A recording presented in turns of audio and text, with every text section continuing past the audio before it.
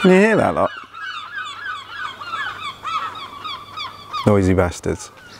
Anyway, good morning. I figured I'd give you an update. So it's been 6 months since I purchased the bike,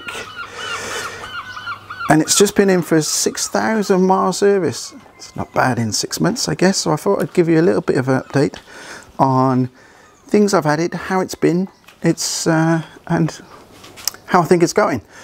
So yeah, thanks for watching.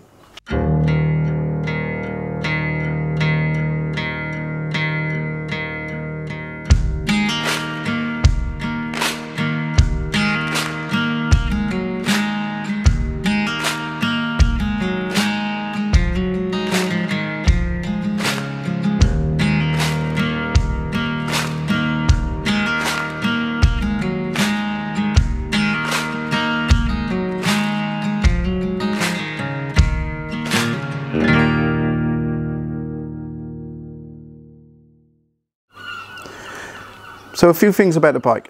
As I said, 6 months, 6,000 miles.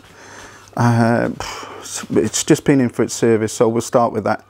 6,000 mile service. It cost me, from JT's, obviously, hello JT's, it cost me £178 for a 6 month service, which to me is unbelievable. It's such a relief because, as we know, servicing costs, especially when you're doing the kind of mileage that I'm doing, is unbelievable. So yeah, 6,000 miles, £178, not an issue. It's been unreal. That's great. I've gone to Luxembourg on it. There's a video. I'll post a link to it. It's with me and my friends, so it's a bit long. It's not really for people to enjoy and watch. I guess you can enjoy it, but you know, it's more for me and my mates, but anyone can have a look. Well, there's my Valentino Rossi chair. Yeah, I've been all around Wales. I post those videos as well. Feel free to have a look, leave a comment, leave a like if you want. Tomorrow, I go to Germany. That's right, tomorrow, this beauty goes to the Black Forest. So we're going to add a couple of thousand miles on then as well. So a couple of things about the bike. I added side panels as well, because Yamaha, in their styling review, thought it would be a good idea just to leave the bare frame. I'm not sure if you remember it, but have a look at one of the previous ones, and didn't put any side panels on it. But what they did leave was, I think here, or one of these, is just a threaded hole with nothing in it. Couldn't be bothered to put a plastic bung in even, just left it as it was. So yeah, so I've done that.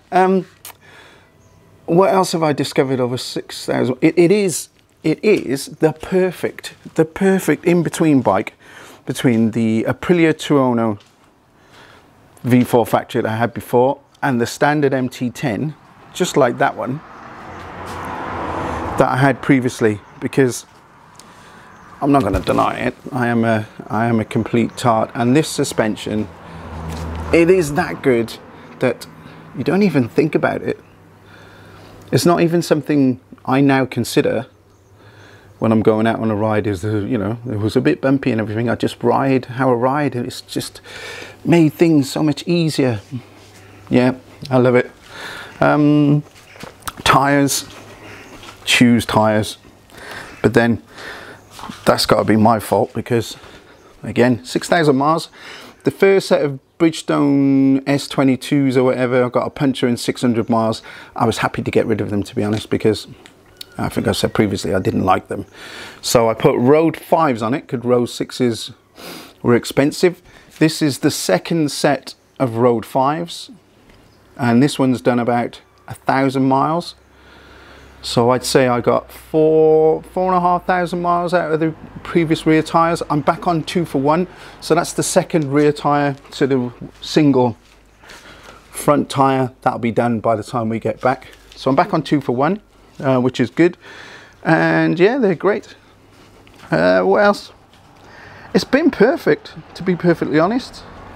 It has been absolutely perfect. It's not skipped a beat. starts first time every time. Yeah, I love it. Yeah, absolutely love it. Put some nice little decals on it, made it a little bit me. Maybe there's a bit too much SP-ness going on here.